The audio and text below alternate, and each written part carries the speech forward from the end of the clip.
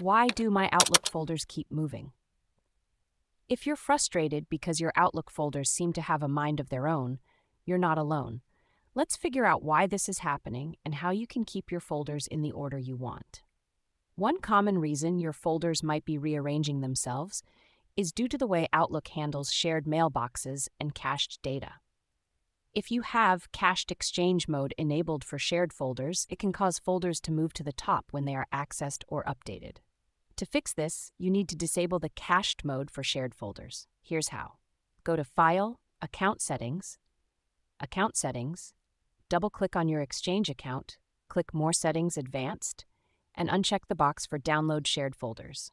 Then restart Outlook to see if the issue is resolved. Another issue could be with the alphabetical ordering of your folders. Sometimes, Outlook rearranges the folders so that the most recently modified one jumps to the top. This can be especially annoying if you're using a shared mailbox. To stop this from happening, you can set your folders to always display in alphabetical order. Go to the Folder option on the ribbon, and if you can't see it, right-click the ribbon and select Use Classic Ribbon. Then, click the box labeled Show All Folders AZ. If your folders are named with numbers but have different lengths, this can also cause them to be out of order. For example, if you have folders named 120 and number 120, Outlook might place number 120 above 120 because it sorts by the first digit. To fix this, add leading zeros to the folder names so they have the same number of digits. For instance, rename 120 to 0120. In shared mailboxes, the order of folders can also be affected by different users modifying them.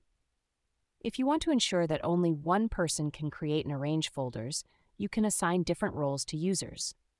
For example, you can give the owner role to the person who should manage the folders and other roles to the rest of the users.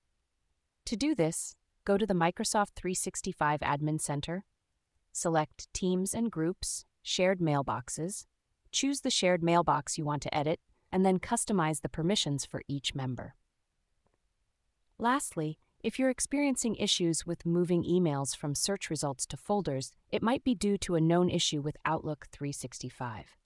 Some users have reported that they cannot move emails from search results to folders, especially in the web application.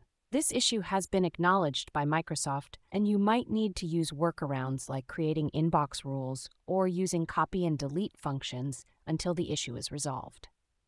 By following these steps, you should be able to keep your Outlook folders in the order you prefer and avoid the frustration of constantly rearranging them.